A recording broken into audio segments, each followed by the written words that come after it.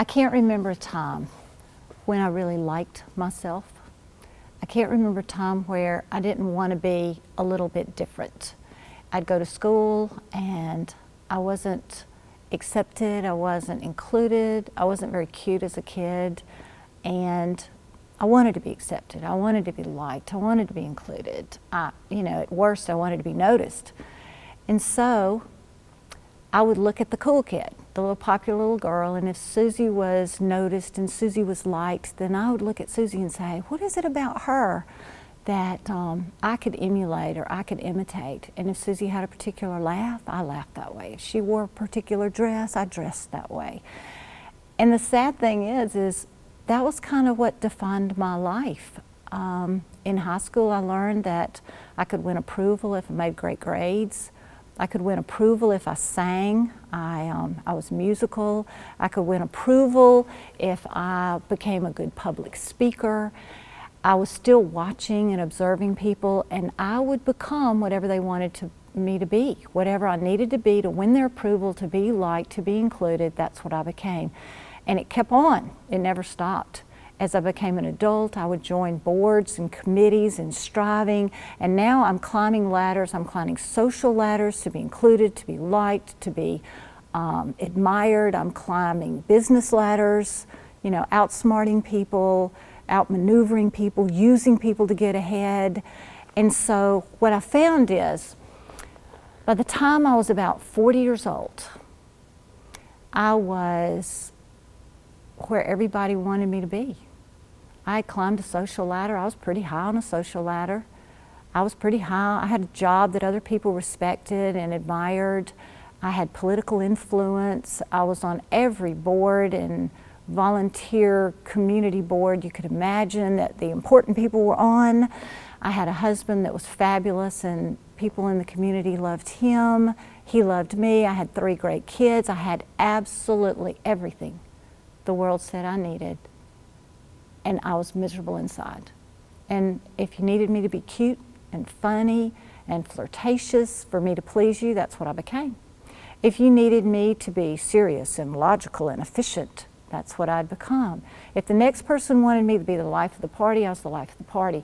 I could change disguises, change masks at the drop of a hat. I was a chameleon, and I was miserable inside.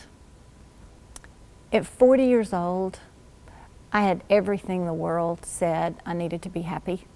I went to church. Heck, I've been to church more than most people. I sang in the choir, I've taught Sunday school. I was doing all the religious things, had the great job, had, all the social climbing that I needed to have. Politically, I was on everything. And at 40 years old, I was absolutely drop dead miserable inside. And I didn't know why.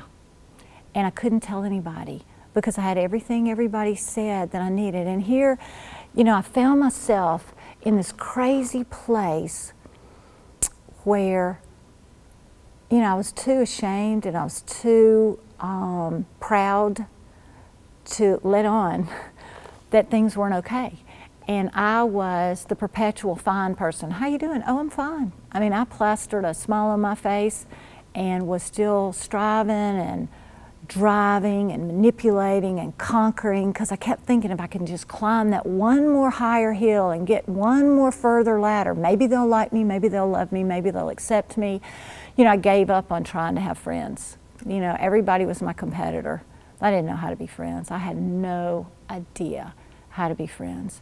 And so then I started thinking, okay, I'll just go for power. Maybe I'll get so powerful that they'll respect me. And it's just so sad, because there's just this quivering little person in me that was just dying to be loved and to be liked and to be wanted and to be accepted. And it was my whole life was a lie. And at 40 years old, my mother gave me a daily guidepost for Christmas. And it's one of those little books where you have the daily devotionals and you're just reading Sunday and Monday and Tuesday. And I started walking. I'm doing 30 minutes a day, exercising all the time. I was an exercise freak, and I'm walking now with my daily devotional. And I'd write down the little devotional on a 3x5 card and carry it with me. And I remember I'd start off, don't even know why, I'd say the Lord's Prayer, and I would go, Our Father.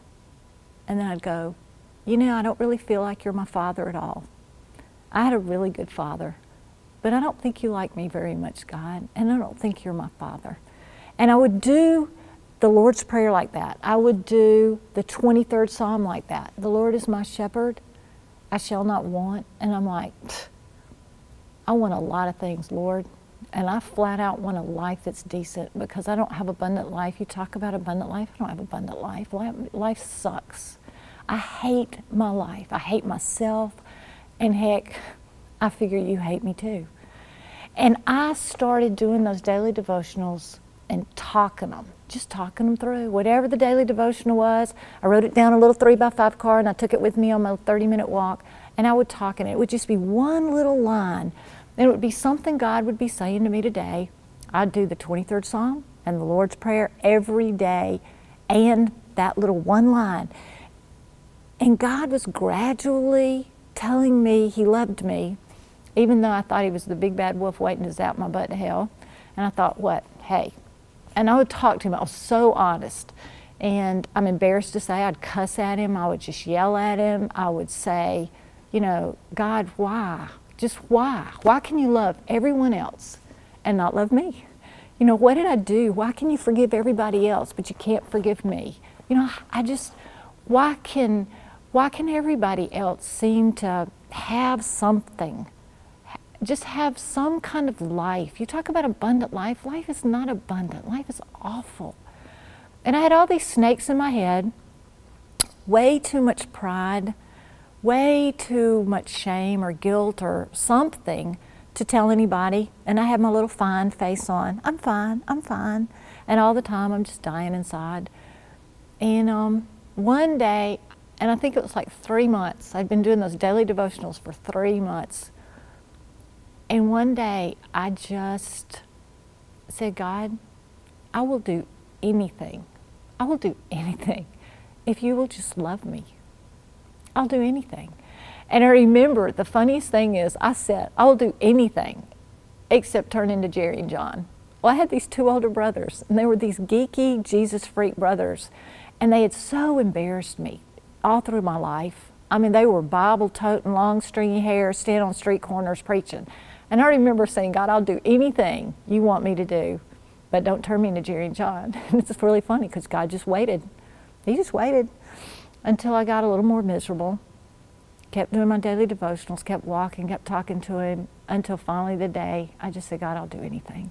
I will do anything. Just please love me. Please forgive me. I really thought that I'd committed the unforgivable sin. So I was apologizing to everybody. I was writing letters going, you know, when I was in the 10th grade, I did something really ugly to you, and I am so sorry. I mean, I know people thought I was crazy. I was apologizing right and left to people. And just writing letters saying, you know, I remember a time when I hurt you. Please forgive me. And I poured my soul out to God, saying, God, I remember a time when I hurt this person. Is that the sin? Is that the reason you can't forgive me?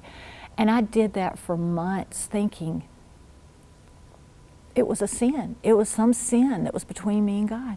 One day it got so, I don't know, so raw with God. And, you know, I said, God, I have apologized to everybody I can think of. I just remember stopping and saying, Lord, I have screwed up this beautiful life that you've given me, and I am so profoundly sorry. And you know, I realized I'd apologize to everybody, but I'd never apologized to God. And for about 10 minutes, God gave me peace. For about 10 minutes, I didn't feel like God hated me, and I hated myself. Now, after those 10 minutes, I finished the rest of the day with snakes in my head, like I had spent my whole 40 years. And then the next day, I did the same thing over and over. And for 3 weeks, I stayed kind of stuck in that little place of God would give me a few minutes of peace, and then I'd spend 24 hours in hell. until God gave me a verse, and it was Ephesians 2:8. And Ephesians 2:8 says, grace, salvation is a gift, and you have to faith it to receive it. You know, that's not word for word, but that's what it said to me. It's a gift, and you have to faith it to receive it. And I thought, oh my gosh, God, you want me to believe that I'm saved. You know, I'd said all the words, and I really believed it. I believed Jesus died for my sins. I believed that God said He'd forgive me, but I couldn't hang on to it. I couldn't grasp it. And I thought, you know what, God, you're telling me just faith it. Just grab it. I grabbed on to the belief that God was who He said He was, my good Heavenly Father that loved me.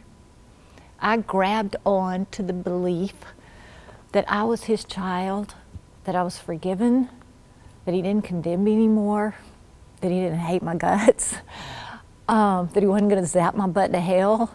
I had to faith that God said who He said He was, and then I had to faith that I was saved and forgiven. And that was hard. I'd spent 40 years with lies in my head, with snakes in my head. It was hard believing what God said about me. I probably stayed seesawing like that, faithing, doubting, faithing, doubting. I was so susceptible to lies I'd told myself.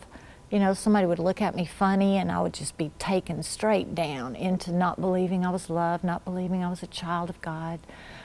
God tucked me into a cocoon. I call it my little cocoon period. For 2 years, I stayed in a cocoon. I was soaking up the Word of God. I stopped doubting God. I doubted Him my whole life. It had gotten me nowhere. You know, virgin birth, hey. Creation story, yeah, well. Yeah, I didn't believe all that stuff before. Now, I wasn't going to doubt it. Just because it wasn't logical, who was I? My brain size of a Coke can against God's brain, I wasn't going to doubt. I willed myself to not doubt. I believed, I faithed that God was true and that what God says was the truth. For 2 years, I soaked it up. I was soaking up Scripture. I was soaking up God's love, but I was still wearing the masks. I was still wearing disguises. I was still going out being whatever you needed me to be, still climbing, still manipulating, still, you know, not understanding how to have relationships with other people. But I stayed in my little cocoon. About 2 years after that first walk, where God literally changed my life, 2 years in a cocoon, one day God whispered to me and said, Virginia, we're going to go out today naked and unashamed. I remember the voice, naked and unashamed. I'm like, what are you talking about, God? He goes, we're going to go out without a disguise, no masks. We're going to let the world see who you are. I didn't know who I was. I had worn disguises for so long, I had no idea. I don't know if you remember that story, The Runaway Bride. She had liked eggs. Julia Roberts had liked all these different kind of eggs, and finally Richard Gere turns to her and says, what kind of eggs do you like? She didn't know. You know, she just became whatever that person wanted to become. That's who I was. I had become what other people wanted me to be, or what I thought they wanted me to be included, to be liked, to be accepted, to be noticed. You know, I didn't have any idea who I was. And God says, we're going to go out, just you and me. And I was like, heck no, God. I don't even know who I am. C.S. Lewis had this line that says, the more you become like Christ, the more you take on the personality God created you to be. You know, I grabbed that. He might not be scripture, but I love C.S. Lewis, and I grabbed that thinking, you know, who am I, God? I don't know who I am. And he just kind of whispered, well, we're going to go, and I'm going to show you who you are. And I used to call them trigger people in trigger places. And they were the places during that 2-year period where I recognized they gave me the yips. I mean, I'd get in those places or around those people, and all of my feelings of insecurity and low self-esteem and not being good enough and not being accepted, it was like they would just be magnified 1,000 times. And here I am, God whispering that we're going to go out naked and unashamed. And you know what my greatest fear was? My greatest fear was that someone that I considered important, significant to me, was going to say, I see the real you now, and I don't like that one either. So that first day, I'm walking down the hall at work, and I see this girl coming, and she's one of my trigger people. And normally I would have ducked in a hall now in this 2-year period.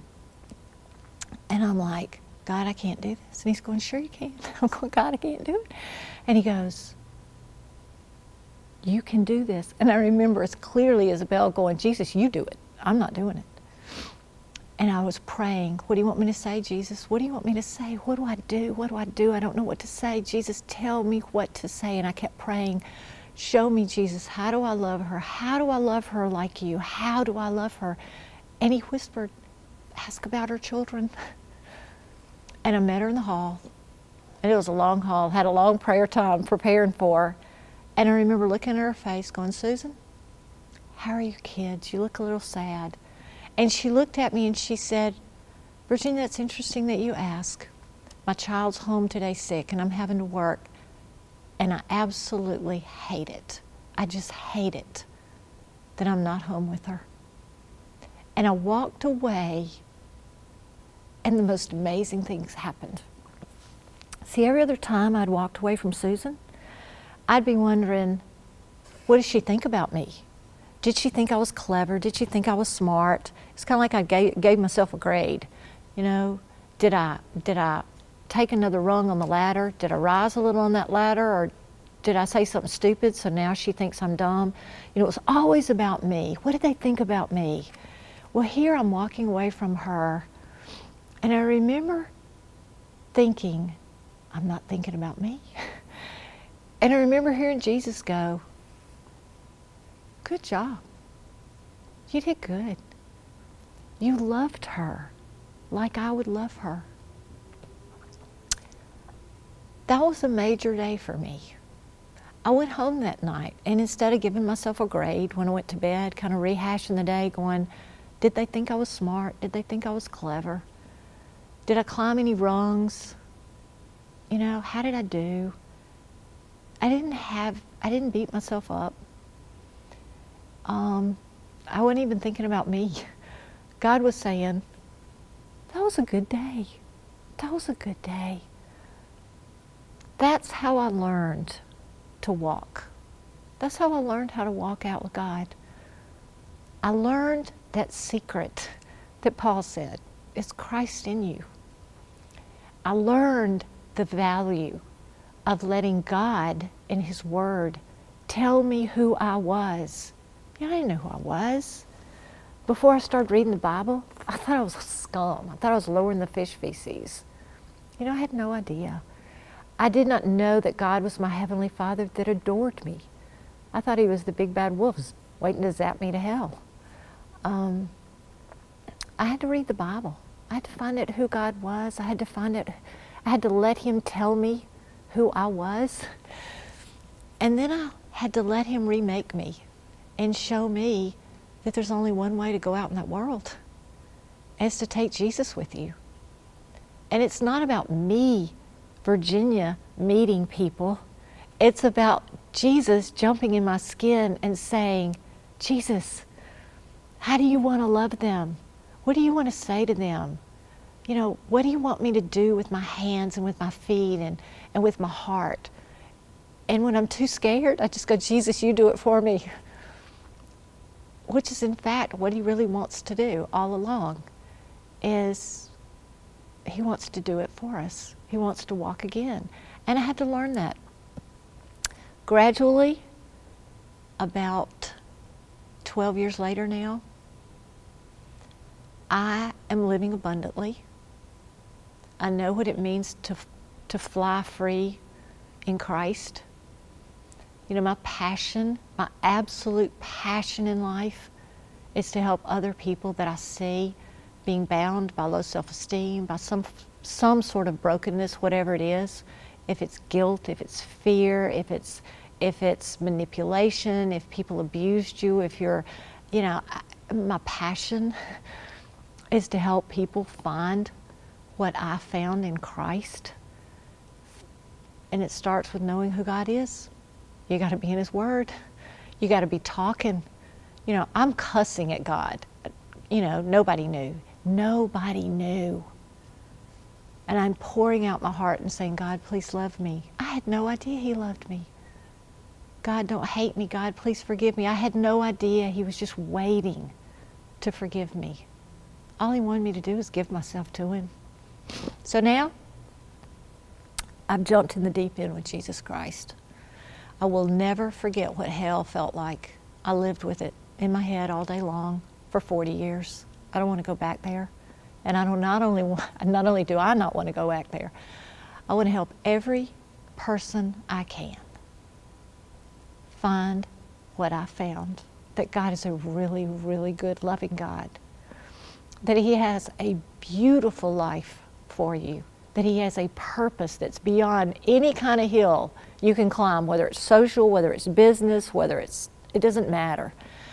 That what God has planned for you is the absolute best life ever. And there is nothing this world can offer you that's going to take that away. Part of my healing, part of the process of the healing, after I got through it, looking back, I realized there were 3 things that were hugely important. Some other things that were lesser important. Being in God's Word, actually being in the Bible, reading those daily devotionals. God was dropping line by line by line His heart into my mind. And what He was doing, because I was a child of God, is the Holy Spirit was literally teaching now my spirit what God thought, what God thought about me, what I was to think about God. So reading God's Word was hugely important. Second thing, I think, was prayer. I'm on a walk 30 minutes a day, and I'm just talking to God. And I am talking to God, so there's no these and thous and oh my Father and all that holier than thou verbiage. Oh, nuh-uh. I'm like, I am so honest with God, and I am telling Him exactly how I was feeling, and I am asking Him questions. And the craziest thing about reading Scripture the way I did, by taking that one little line that He gave me a day and talking through it, and be asking Him questions going, what does this word mean? What does that mean when it says, the Lord is my shepherd, I shall not want? I'm like, Lord, I got lots of wants. What does that mean? And I would take it apart word by word and say, shepherd. What did a shepherd do for his sheep?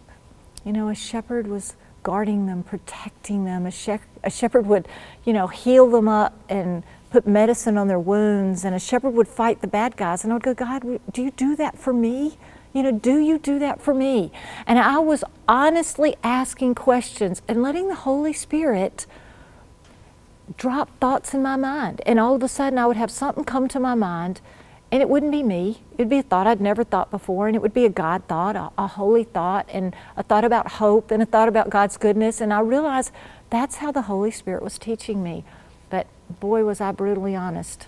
I didn't mince words with God. If I didn't feel good about something, I told Him, but I gave God time to talk to me, and I listened.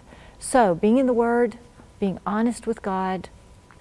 And I had one friend, his name was Lawrence, and Lawrence told me every day how much Jesus loved me. Every day. Lawrence was a crazy guy, but Lawrence told me. Here I am, not even revealing my heart and my struggle to Tim, who's my husband, and I couldn't reveal my heart and my soul to just all those people out there that I was ashamed of or afraid of or scared to show the real me to. But I had one person, and that one person, all they said was, God loves you. God's forgiven you. Don't be so hard on yourself. Quit beating yourself up. Just know Jesus loves you.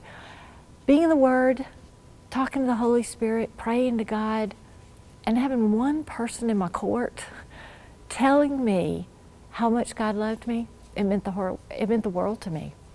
So now, I want to be that Lawrence.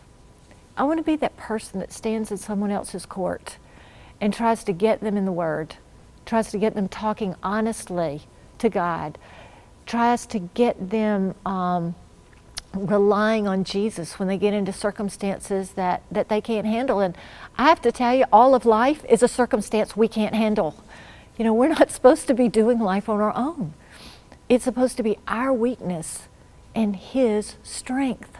You know, 1,000,000 times, watch Joshua, he goes into battle and God's saying, be strong and courageous. The word strong, He's saying, grab hold of me. You know, one of the hardest things you do when you're broken is grab hold of God. We've got such a weak grip. So, I want to help people. I want to be a Lawrence to them. I want to teach them who God is. I want to get them in the Word. I want to get them praying. I want to get them talking honestly with the Holy Spirit. And I want to keep reminding them over and over and over. Secret, your weakness plus God's strength. Grab hold of God, and He's not going to let you down. And He is going to take you to a path of freedom and a path of abundant life.